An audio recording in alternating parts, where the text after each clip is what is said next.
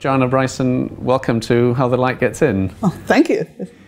So we talked about this a bit earlier. You started out studying behavioral sciences. You later switched to psychology. How does AI fit in all these other interests of yours? Well, my initial interest when I was a child was actually, well, dinosaurs. But after that, it was animal behavior. I was a big fan of Jane Goodall. And I wanted to know in general, why were different species using intelligence in different ways? Of course, I was also interested in people. Why do different people use intelligence in different ways?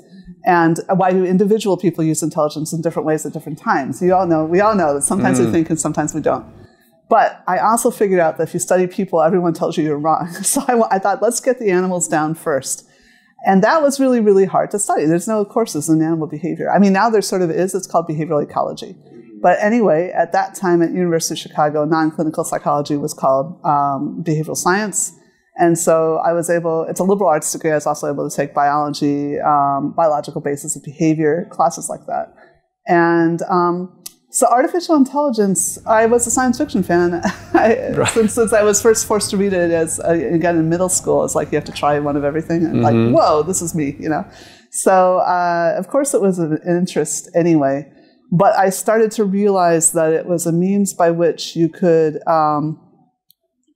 start modeling and understanding the theories. You could really do science in a different way if you build the theory and see if it's coherent, right? So it's just like the rest of science. It doesn't necessarily prove you're right, but it increases the probability you're right.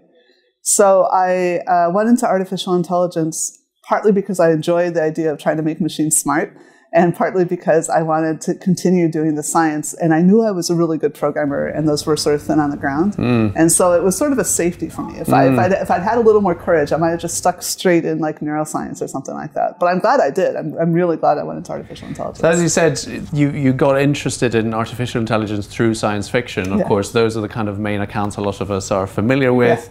And when it comes to fictionalized accounts of AI, they're always a bit scary, right? We have like, you know, the Terminator, films like Ex Machina. Do you think these fears are misplaced? Is there sort of, is science fiction a kind of format of misunderstanding AI rather than understanding what it really is? Okay, well, I'm going to have to disagree with you because they're not always negative. Sometimes they're overly positive. So you have Data as a super being in Star Trek, right? In fact, you have the computer in Star Trek and HAL, and these spaceships that are cognizant in some sense. Although it's interesting that they don't talk much about the cognizance of the Enterprise, but they do, of course, with HAL. It's like definitely this being that could even be suffer some form of breakdown. So both of these, I would say, is a problem. It's a problem called anthropomorphism.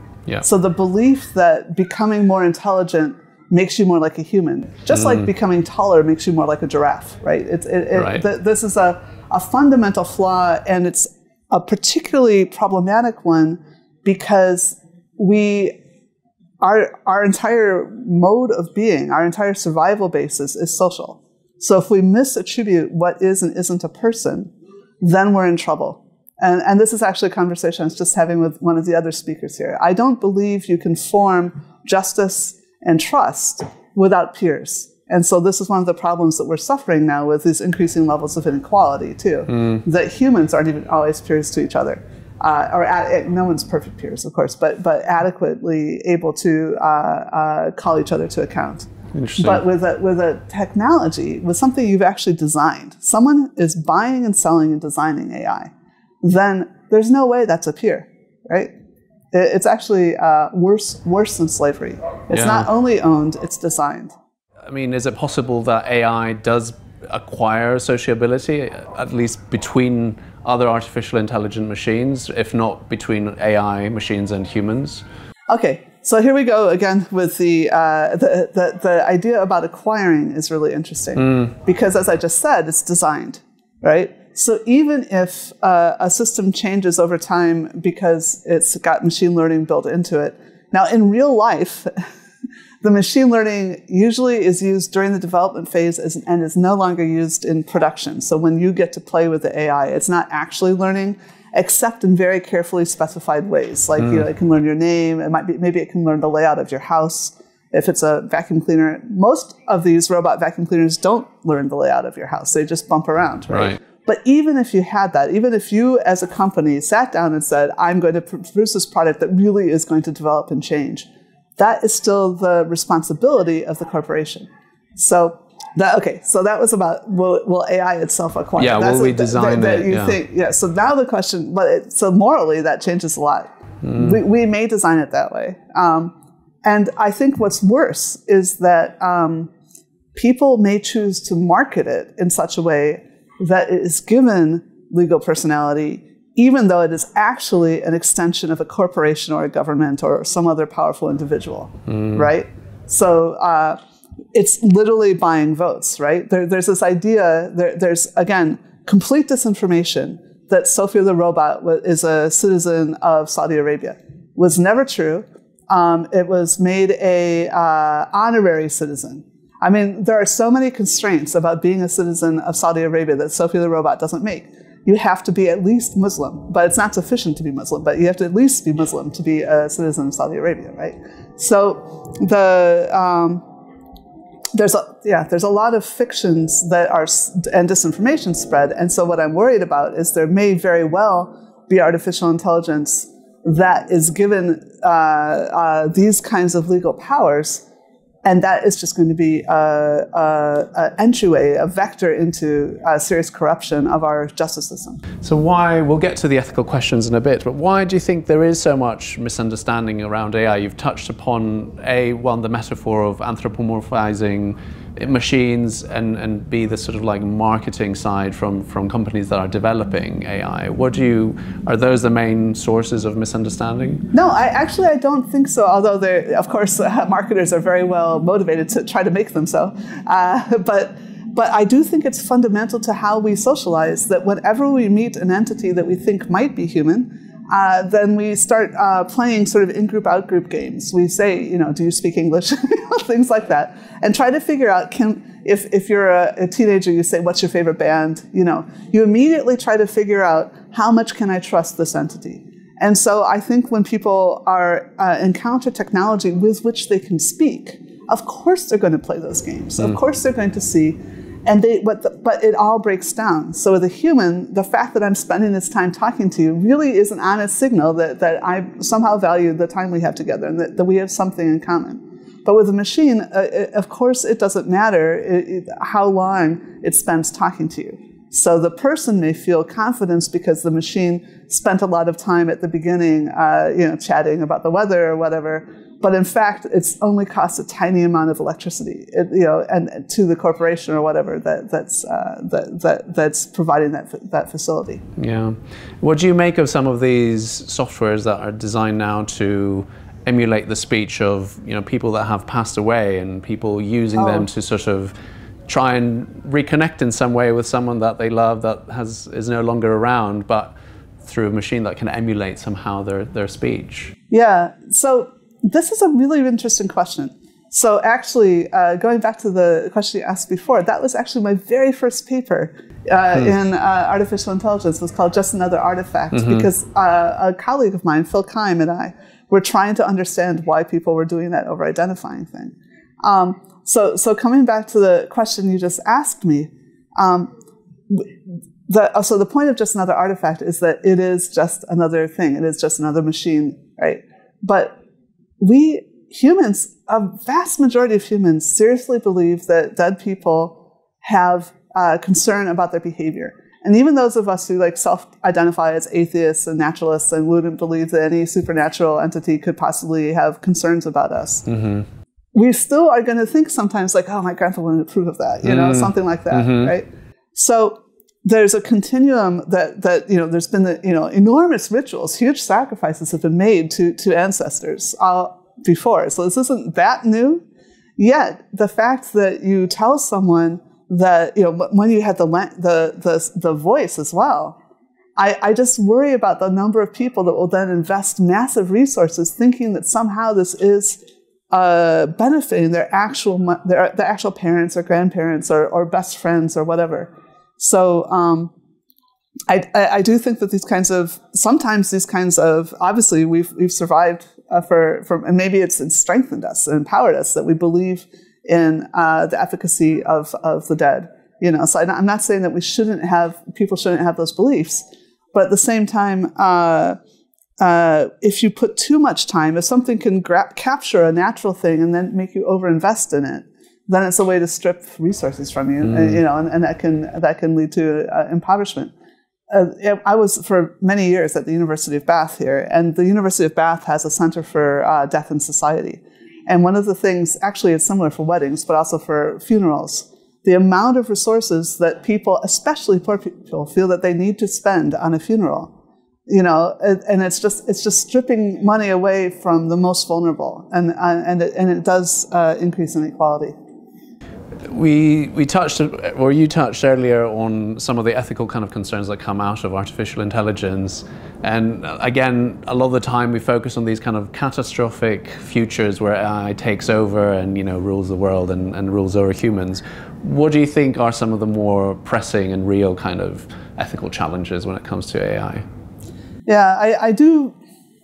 It's not really about, it's not about AI itself as much as that AI can facilitate this. Mm-hmm. But I do worry that there will be, or there may even already be, autocrats that will create these kinds of AI versions of themselves and then try to leave them power. Right. But I think the real problem there is about inequality and autocracy. And more generally, it's not so much artificial intelligence itself as the digital revolution that AI is literally the face of the digital revolution. Yeah. But there's a big question about, can we stabilize democracy when we have so much information about each other, because we are so good at selling each other things. And so hopefully we can. We just need to be creative. It is a project of the humanities and the social sciences and sociology and philosophy to construct a new stable web of people so that we can keep things on an even keel and we can create a sustainable society.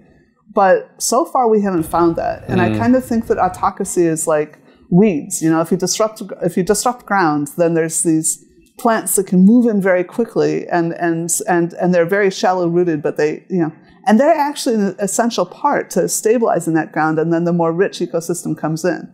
So I think that's where we are now, that we need to stabilize but autocracy's moved in faster. But we have these, I don't want to say existential problems. I think there'll still be people in 10,000 years. Yeah. But so you think the problems that arise from AI aren't to do with the technology itself necessarily, but just with the social conditions that exist at the moment that produce this kind of technology? Yeah. And this goes back to the anthropomorphism thing again.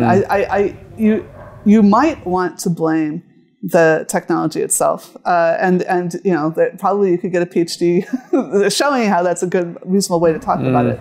But the only ones we can hold to account are the people who develop, own, and operate, because our system of justice only works on other humans. And so I think it's essential that we look at it from that perspective. I will name, who's his name? Pettit and List had a nice, They have a nice book talking about corporations as artificial intelligence. So that's if you do that, then you could say, okay, the corporations are the actors and whatever, and then you might have a grip into the human justice. You might get somewhere with that, but I don't think it makes sense to reason about the AI itself being the problem. So we obviously often focus on the negatives when it comes to AI. We're worried about all these ethical consequences. What are the positives that are coming out of this? Why are we building this technology, and what can we expect from it? I wouldn't be here except for Google Maps. I mean, right? I mean, we are all so much more productive. And that, again, is one of the questions, because economists are not good at measuring that productivity. I can see in my day, and I have a pretty good memory. I remember how things used to be, how much better we are at grammar, at translation, at navigating, at purchasing, and fairness and justice. There's so many things that if we do communicate, we are empowering people. And then we create new problems. So by empowering a lot of people, then we suddenly have more migrants than we've ever had before, which is great. That's much better than having people starve to death. But it creates new challenges in at least sustainability, justice, stability, right? So artificial intelligence it's like writing. It's something that you could do bad things with and good things with. And I think we have to realize that we've been phenomenally successful. In fact, that's why one of the biggest challenges we have right now are the problems of an extremely successful species, sustainability And pandemics are two of those things that come when you have so much success. But I think we can use artificial intelligence to solve those kinds of problems, and people are. They're in this moment, at least with the pandemic. We can't believe how fast we got to the vaccines we got. That was absolutely AI augmenting the great work of great scientists who are working very hard. I didn't want to say it was the AI doing it, but the tools they used were intelligent. And I think we're also seeing that in politics, and hopefully we'll find good solutions to the greater questions. Okay, a final question going back to the theme of anthropomorphism, as it were. When we're designing AI, we often sort of look to human psychology, human cognition, trying to replicate it. We're trying to do the same with robots. When we develop them, we start making them look like humans. Do you think that's the wrong direction? We should be doing something different. Right. Well, again, I'm going to go back to what I did in the first couple of questions and challenge you a little bit about that. Like what I just mentioned, some of the most pervasive AI we see is like the spell checking, the navigating, the recommender systems, Amazon helping you find the things you want to buy, whatever. All of that AI is not even remotely human-like, and that's the vast majority of the AI. So the subset that we call, again, as I say, it's the part of the digital revolution that has a face on it that we identify with. That tiny subset. Should we be building that? That's a really interesting ethical question. So originally I was doing it, as I said, my PhD was in building human-like intelligence, making it easier to build that, because I was a scientist, because I wanted to understand human-like intelligence. And that's the excuse a lot of us use it. Now some people are saying we need to do this because some people are lonely and it helps them not be lonely, for example. Yeah. And there's a real question about that, because it's like every other form of welfare that yes, some people cannot hang out with other people in the same way. On the other hand, some people, if they force themselves out a little more, would help hold society together better. So that's an interesting question. And then the other side of it is we are so social that we automatically update and change our behavior if there's humans around us. We conform. If a lot of the things that appear to be humans around us are, again, owned by corporations or governments, they can channel us and change who we are. So I am aware of people who believe there is no moral way to have natural language processing in the home. And these were not people that started out that way. These are just technologists that worked in companies, but were trying to make sure that they were trying to find ways to ameliorate, to reduce the kinds of problems they have from people talking to, Alexa or something like that in their house. And they came to the conclusion, there's no way to do it. We will definitely change the culture of the household if these tools are inside of it, because language matters that much to people. Joanna Bryson, thank you very much. Well, thank you.